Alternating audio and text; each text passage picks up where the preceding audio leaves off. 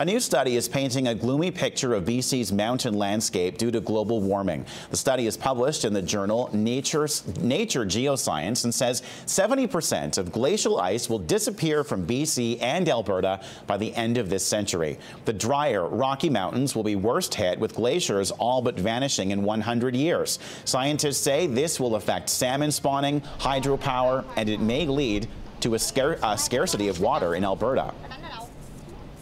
Salmon and trout don't do so fine in warm water, and we lose the glacier thermostat. Essentially, the glaciers are sending cool water into upper headwater streams at the time of year when there aren't other sources of water.